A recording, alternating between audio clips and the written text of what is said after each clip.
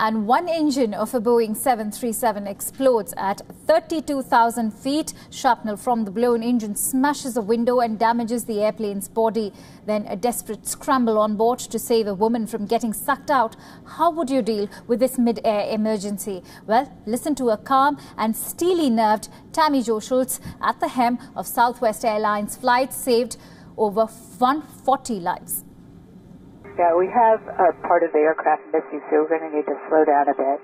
Okay, could you have the medical meet us there on the runway as well? We've got injured passengers.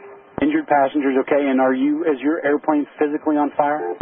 No, it's not on fire, but part of it's missing. They said there was a hole and someone went out. I'm sorry, you said there was a hole and somebody went out? Okay, could you have the... A steely-nerved, calm and collected Tammy Jo Schultz at the helm of the Boeing while chaos reigned in the cabin. Among the US Navy's first female fighter pilots, according to friends, Schultz was also the first woman to fly an FA-18 Hornet, her military training saving 147 people on board. Southwest 13, 80, right here when you're able. You want to stop wherever you need to. Thank you. We're going to stop right here by the fire truck. Thanks, guys, for the help. Of course, the pilot, she was amazing. 30 years experience and just knew to get us down, and within 5 minutes or whatnot, 30,000 feet, that's pretty incredible. She's phenomenal. She's amazing.